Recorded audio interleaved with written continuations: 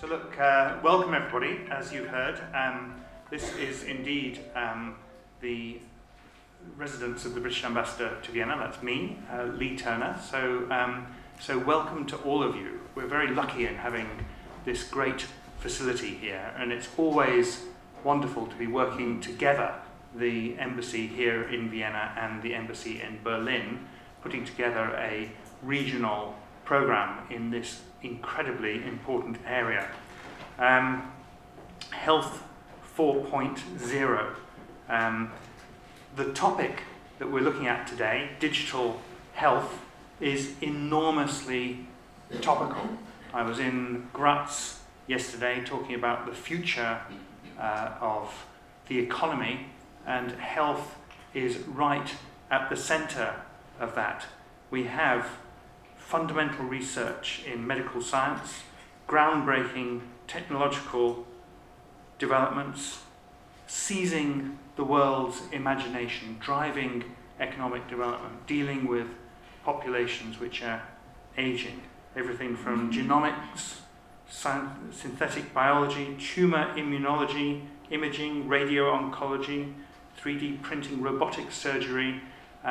It's like I'm reading the Financial Times every day. Really important, not only in the UK, Germany, Switzerland and Austria, but across the whole of Europe. And we have these new data processing technologies revolutionising the sector, new opportunities for early diagnosis, development of personalised medicine, and of course remote diagnosis and treatment. All the results of this are enormous breakthroughs. To quote the British Secretary of State for Health and Social Care, Matt Hancock, he talks about innovative technology having the potential truly to transform healthcare for patients and for staff. The UK, what's the role of the UK? Well, it's quite a hub for life sciences and is home to some of the world-leading companies in this sector, including GSK and AstraZeneca. We have the National Health Service, the NHS, arguably the world's biggest health institution. And of course the life sciences industry in the UK is immense. It's a great pillar of our economy, contributing over £70 billion of turnover every year and employing over 241,000 scientists and staff in the UK alone.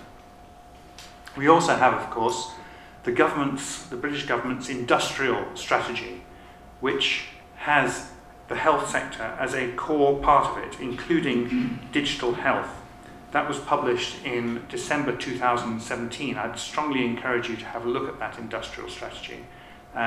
For many years there was a view in the UK that industrial strategy didn't really matter, and now it's come roaring back and is at the centre of the way that we're developing our economy in the UK, and it's turned out to be a huge success. What about working with others? I was reading an Austrian paper called Der Standard today, and there was an interview with a guy called Elmar Brok, who I know will be known to many of you who are dealing with EU issues, and he's retiring as an MEP. I think he's just turned 70, 72, and he was saying it's a great pity the UK are leaving the EU because they've always been massive proponents of working together across the EU. This was Elmar Brok. I thought it was very interesting he was saying that. And it's absolutely true that the UK has been a huge force for innovation and collaboration on science and innovation. It follows that as we leave the EU, we are continuing to have as one of our core objectives to seek agreement to continue to collaborate with European partners on major science, research and technology initiatives. The exciting field of future healthcare and digital health will give enormous opportunities for joint work in the area of research and future partnerships. That's why we're having this event today. We want to continue our strong science and research partnerships with Germany, with Switzerland, and with Austria in the area of digital health. And we will continue to contribute to research in the field of health across Europe.